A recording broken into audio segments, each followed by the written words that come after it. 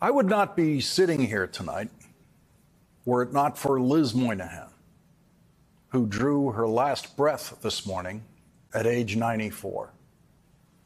That she died on Election Day is fitting for a woman who dedicated her life to making this country better through elections, beginning with President John F. Kennedy's campaigns.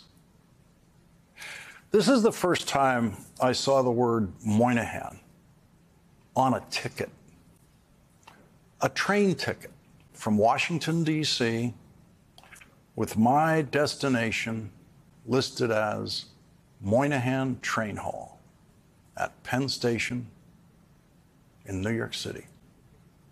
I spent the entire 3 hours on that train staring at that word, Moynihan, and out the window and back to that word, Moynihan.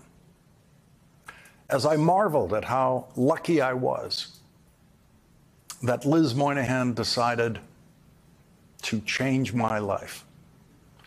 Elizabeth Brennan Moynihan was the love of Senator Daniel Patrick Moynihan's life. She was also the campaign manager of his 1988 re-election campaign. I was a writer then, the author of one book, just getting started in screenwriting, when I became a striking member of the Writers Guild, which was at the beginning of one of our longest strikes. Knowing I was desperately available because of the writers' strike, Liz Moynihan asked me to join her in the re-election campaign. I was reluctant. I didn't know anything about politics, but I needed a paycheck. The Moynihans knew what it was like to need a paycheck. Pat Moynihan's mother was a bartender in Hell's Kitchen while he was a shoeshine boy in Times Square.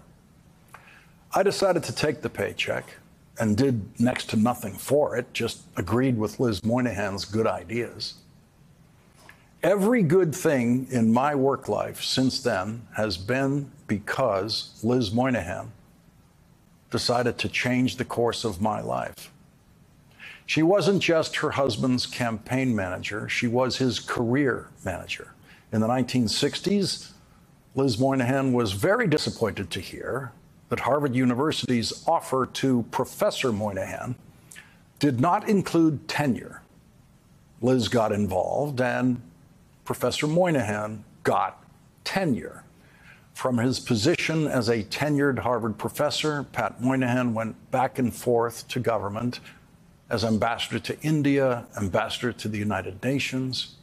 He served in 4 consecutive administrations of both parties, beginning with President John F. Kennedy. When President Kennedy was assassinated at the White House that day, reporter Mary McGrory said through tears, "We'll never laugh again."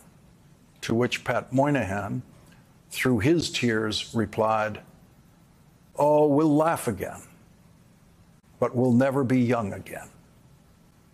He was 36 years old. Liz was 34. They left Washington after that, thinking they might never come back. When I see that word, Moynihan, on a train ticket, and when I see the name on the Daniel Patrick Moynihan Federal Courthouse in Manhattan, I wonder, would anything be named for Pat were it not for Liz? How could he have become Ambassador Moynihan, Senator Moynihan, without Liz?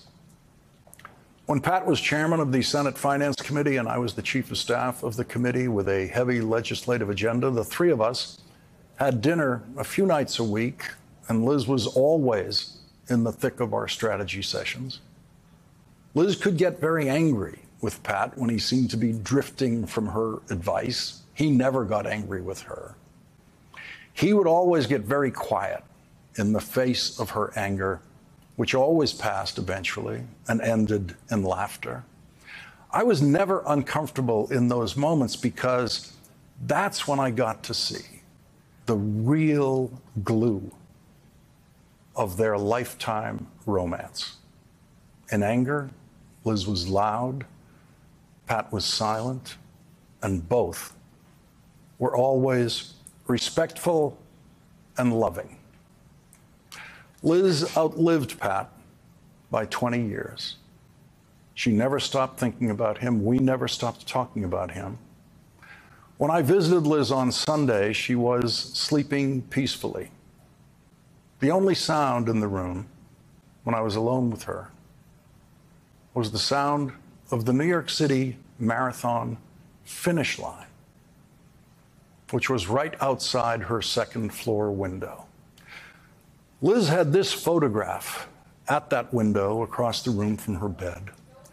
The sound of triumphant marathoners who just finished running 26 miles. The sound of people at their physical peak coming through the window of a deathbed. Elizabeth Brennan Moynihan's marathon was over too. Like the runners on the street on the other side of that photograph, Liz was in the loving embrace of family and friends. She was at the finish line.